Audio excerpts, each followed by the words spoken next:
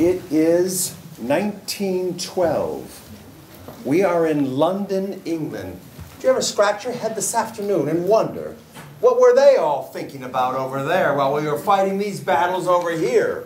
Well, I think you're going to find some interesting connection. As I said, the play is A Woman's Influence, written by Gertrude Jennings in 1912. I take you now to the sitting room of the Lawrence household. The discussion revolves around working conditions in London at the time. Ms. Jennings, who wrote the play, was known as a prolific writer of plays and playlets, and incorporated some wonderful comedy into her social commentary. I think you're going to enjoy this grandly.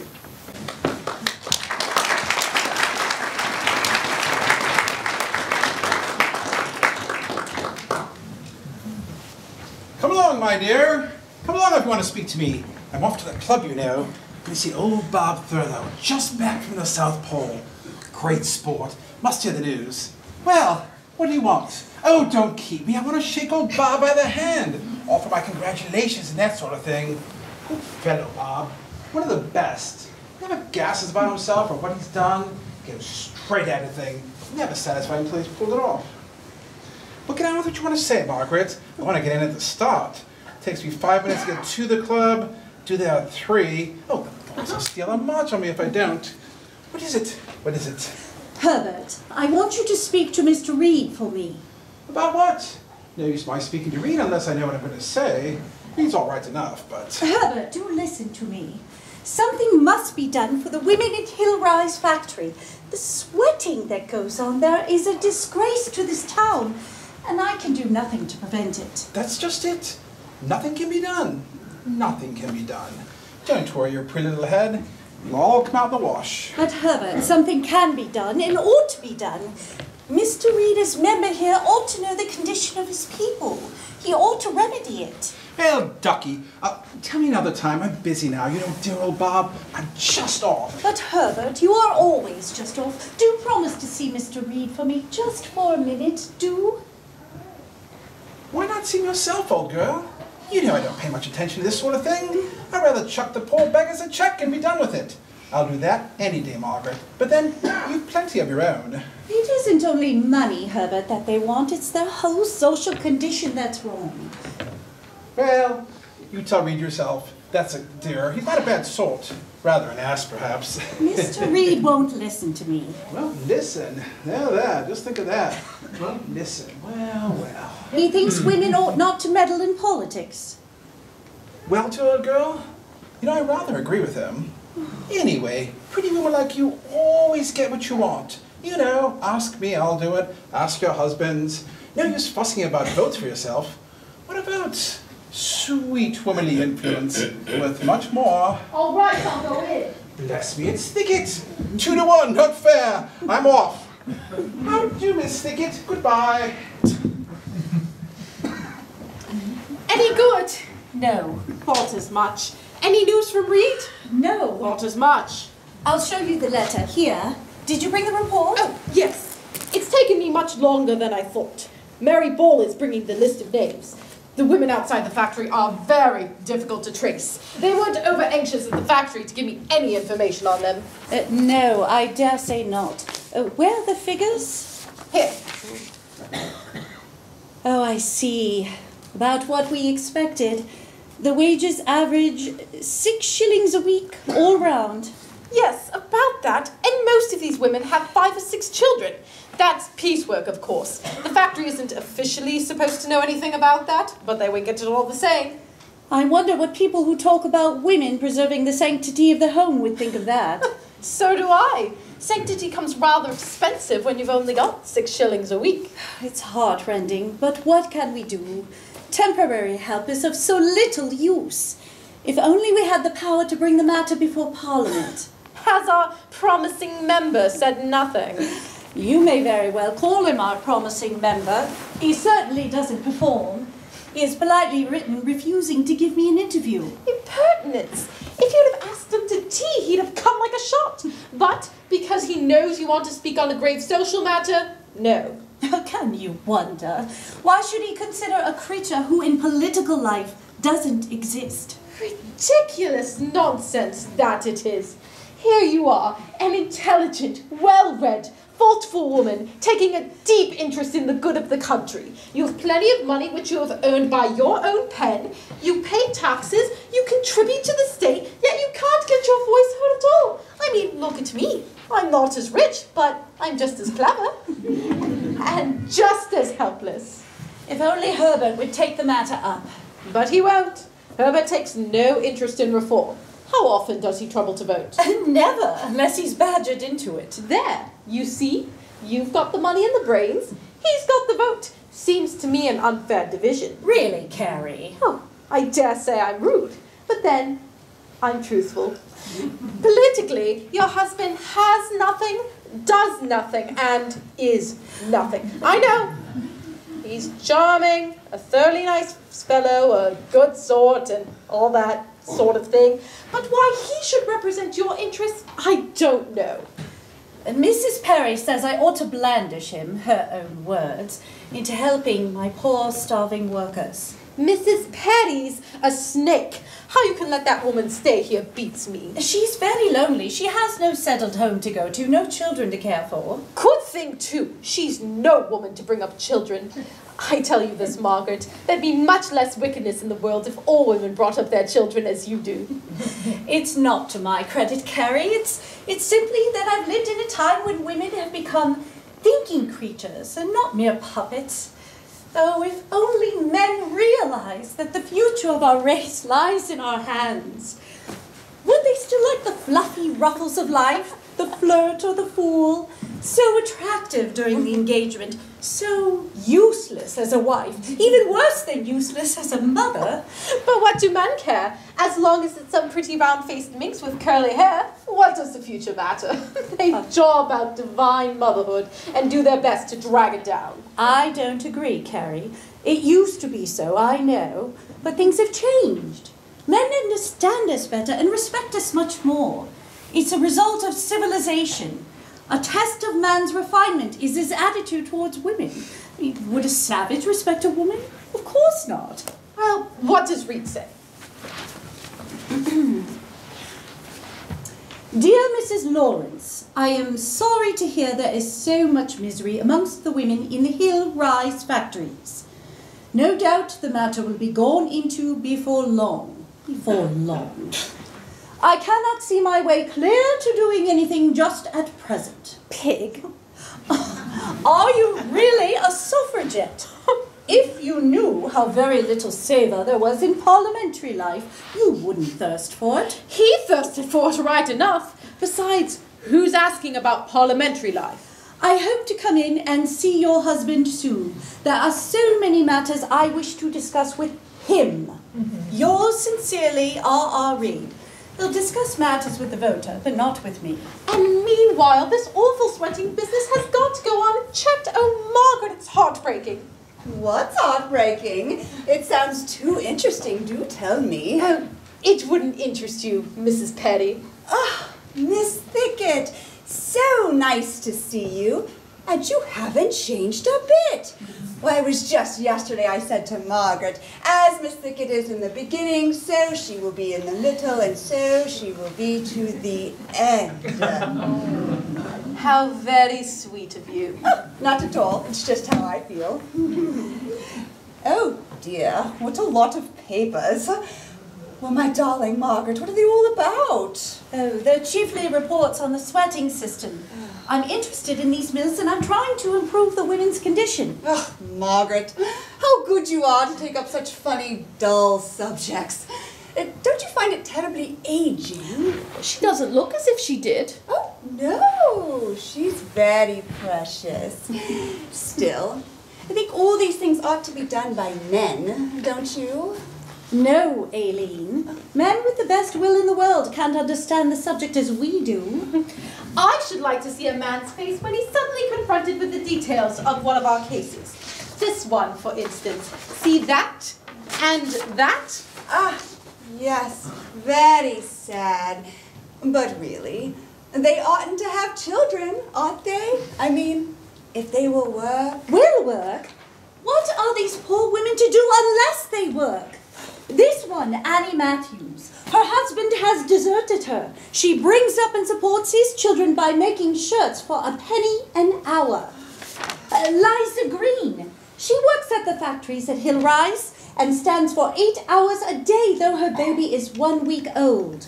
And Mary Ball, wage earner for the household, husband drinks. She does one man's work at the factory at Hillrise, but because she's a woman, she gets half wage.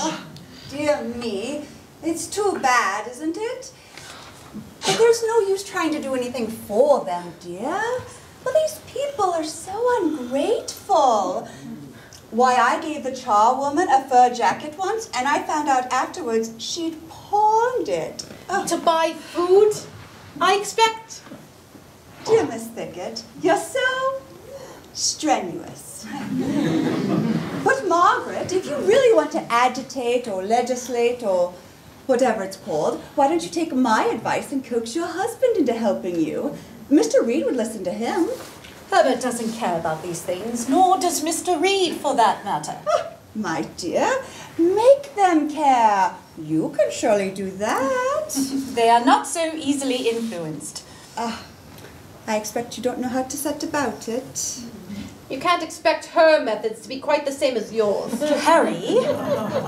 Never mind, dear. I like it. After 30, a woman does so appreciate a little flattery. Flattery? That's just it. You would think it as flattery. All these things, dear Margaret, are so easy to get from men. A woman's influence Isn't always for good. Dear Miss Thicket, I'm sure yours would be. Such a waste, isn't it, to think it will never be exercised? Margaret, can't I speak to your husband? I hardly think, Aileen. Oh, do let me try, just for fun. Sometimes a word from a stranger will be listened to when the poor wife preaches in vain. That's very kind of you, Aileen, but I don't think... That's Mary Ball, I expect. I'll go check. She's very shy.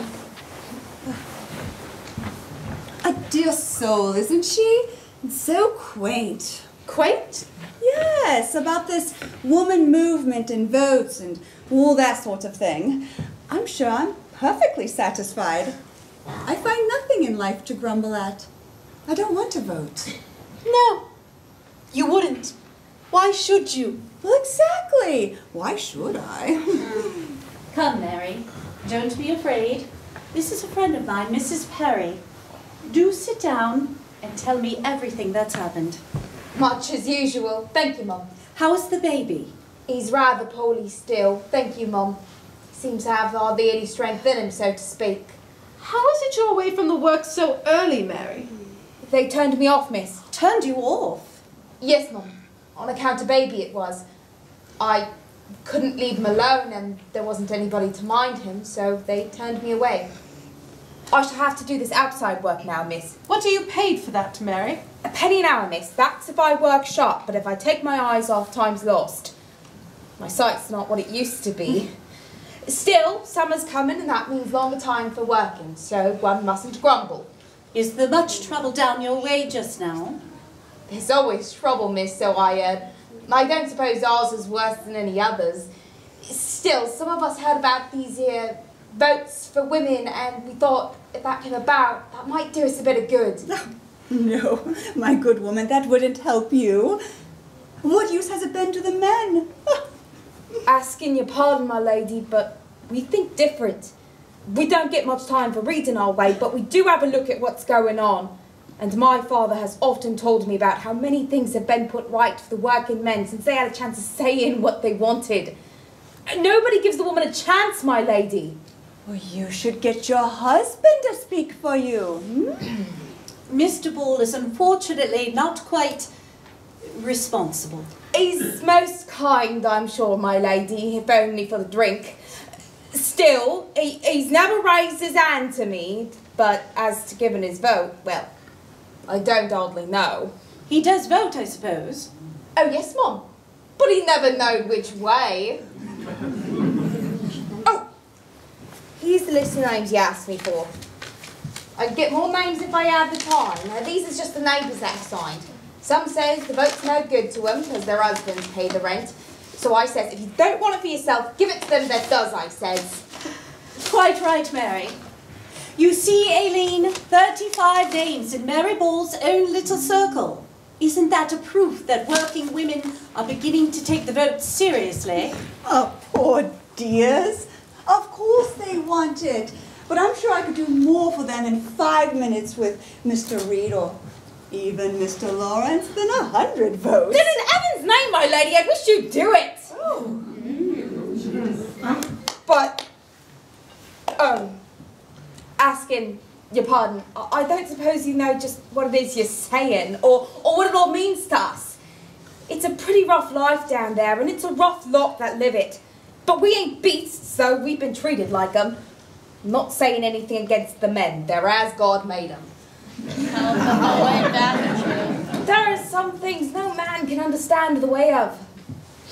I don't know if you're a mother of children, my lady, but if you are, you'll know what I'm saying's right.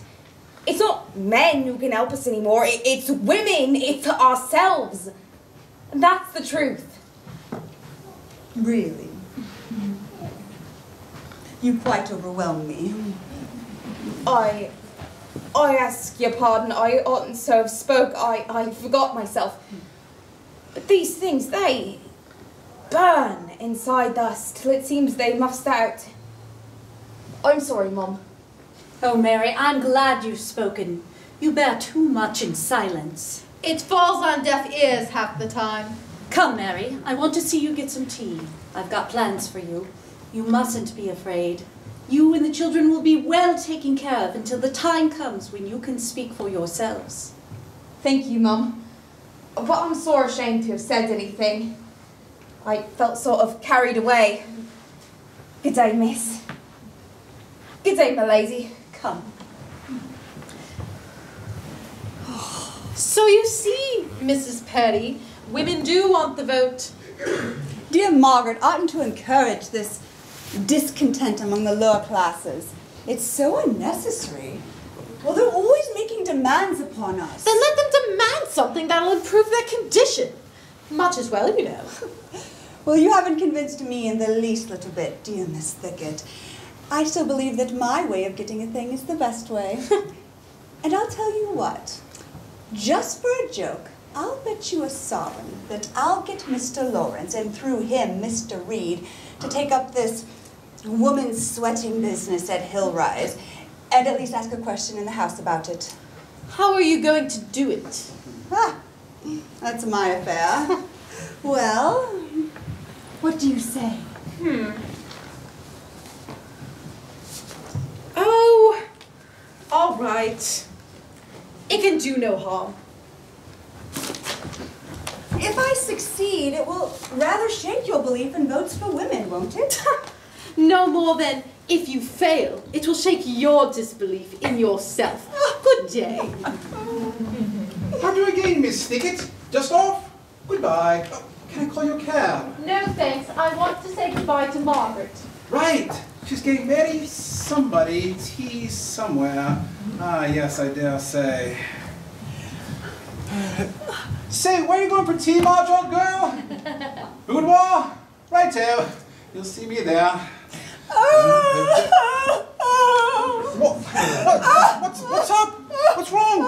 Is that you, Mrs. Patty? Yes. I say, don't do that. I'll get Margaret. Oh, no, dear Mr. Lawrence, please don't.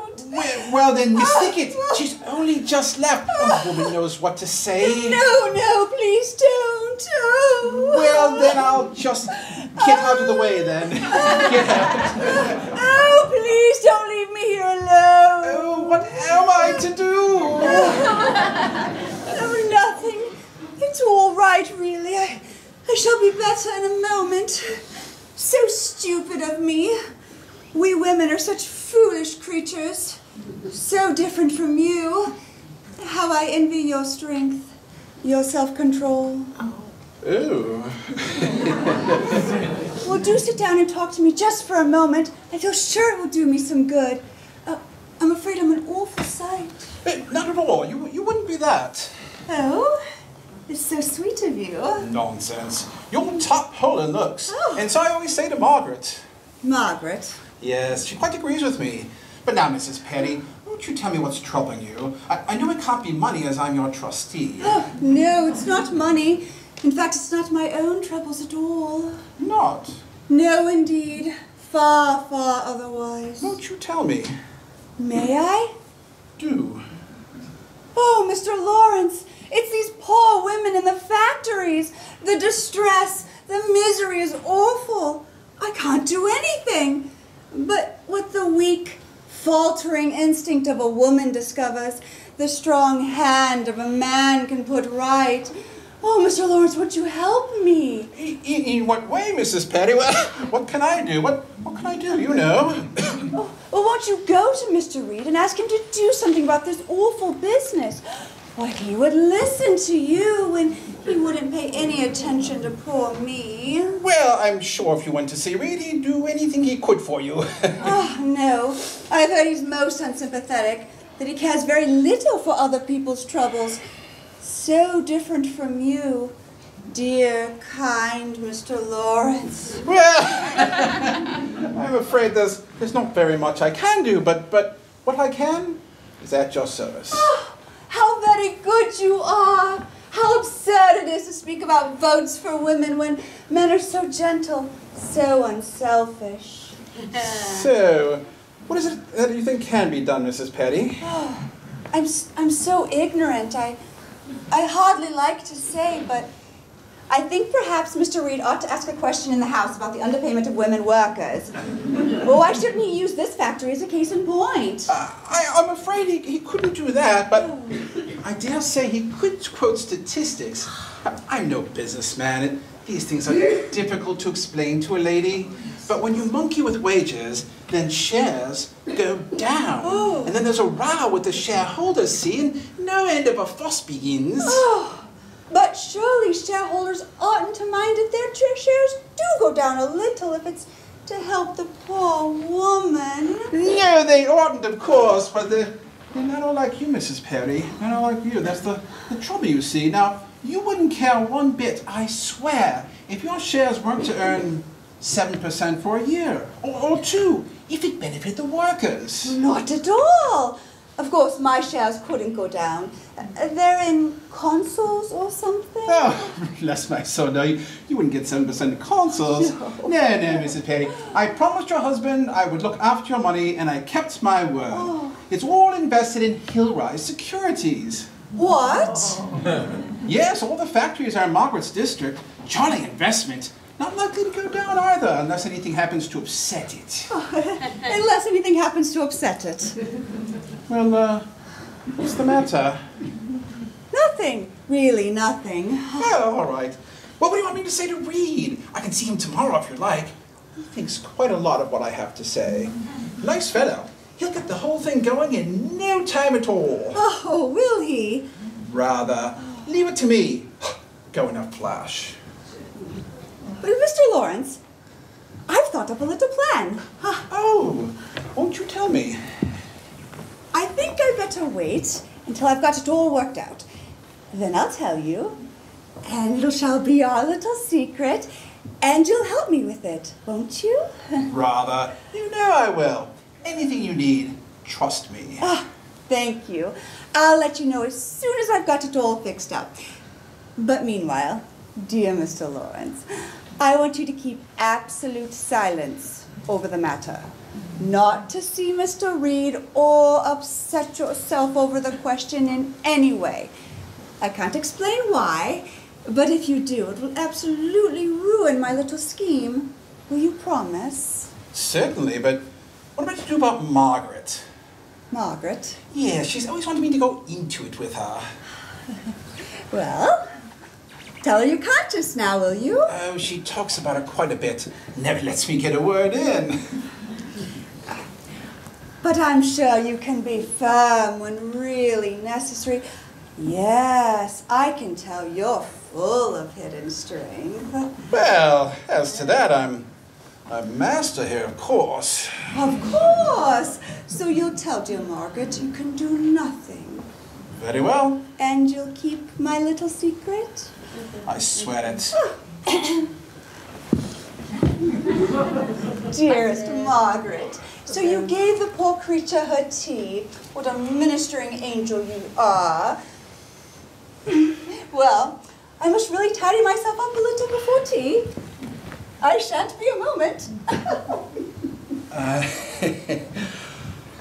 I know what you think, Margaret. What do I think? You think I was flirting with Mrs. Petty. Well, and why shouldn't you? What? My dear old boy, do you suppose I don't know Aileen by now? Why, she behaves like that with every man she meets. Besides, do you suppose I don't know you? How do you mean? Only that I've absolute confidence in you. You're not angry then? Not the least little bit in the world. Oh, Margaret, you're the nicest, dearest, most Yes, sensible. yes, I know. But what I don't understand is why Aileen was making a mystery of it all. Of, what? Why, that she asked you to help us. You knew that then? Of course, why not? See, she has this idea of her own, you see. So you had promised not to do anything for Hillrise yet a while? Yes. What factory did you say again? The Hillrise factory. That's the worst by far. Didn't you know? No. Oh, Herbert, I've told you over and over again. Yes, I know, but I wasn't really paying attention. You know how it is. Men have so much to think about. They can't always be listening. So much chatter. But now you tell me this, and I begin to realize that's why she changed all of a sudden and didn't want me to go to Reed. She changed and didn't want you to see Reed? Yes, because don't you see, all her money's in Hillrise, and she only just found out. Oh, I see. So you had promised to see Reed before then? Well, girl, you know how it is. When I saw her here crying... Crying? Yes, for the poor women. It was awfully sweet of her. Oh, Herbert. So this is what you mean by a woman's influence. This is how we are to use our weapon, to arm our fighters in our great cause to carry out our mighty enterprise. Any little flirt or idle, heartless woman can bend a man's will to do her bidding at any given moment. What shall we do with such weapons? What do you mean? I mean that Mrs. Perry was wheedling you to do something as a joke. A bet. A bet? Yes, a bet with Miss Thicket. And then when she found out it would damage her own interest, she drew back and made you promise not to do anything. By Jove! What makes you think so?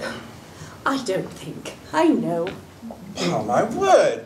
That's too bad. And I shall tell her so. Oh, she'd only laugh. Laugh indeed. It simply horrifies me.